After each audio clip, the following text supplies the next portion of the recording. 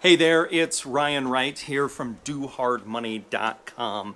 I frequently get asked by people, what do I need to know before I buy or purchase an investment property?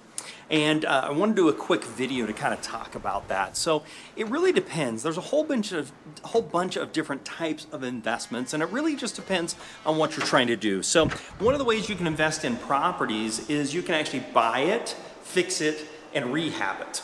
Another way you can invest in a property is if you're doing like a BRRRR strategy, where you're buying the property, you are then renovating the property, you then rent the property, and you then refinance the property. So that's another strategy that you can use.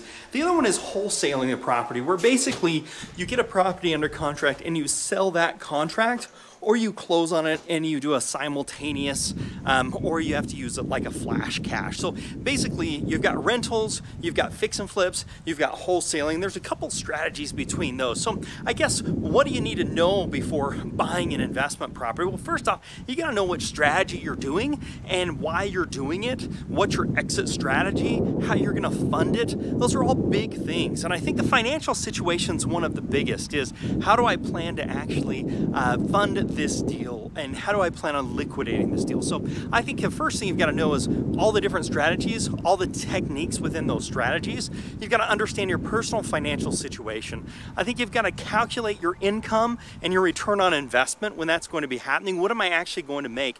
The other thing I think is really important as you look at this is, what's going to be the easiest for me to get started?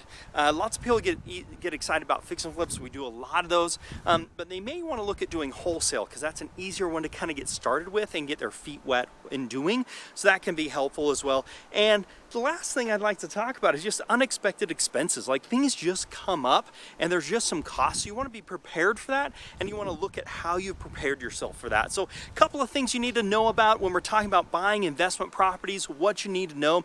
If you want to learn any more, check us out at DoHardMoney.com and make it a very profitable day.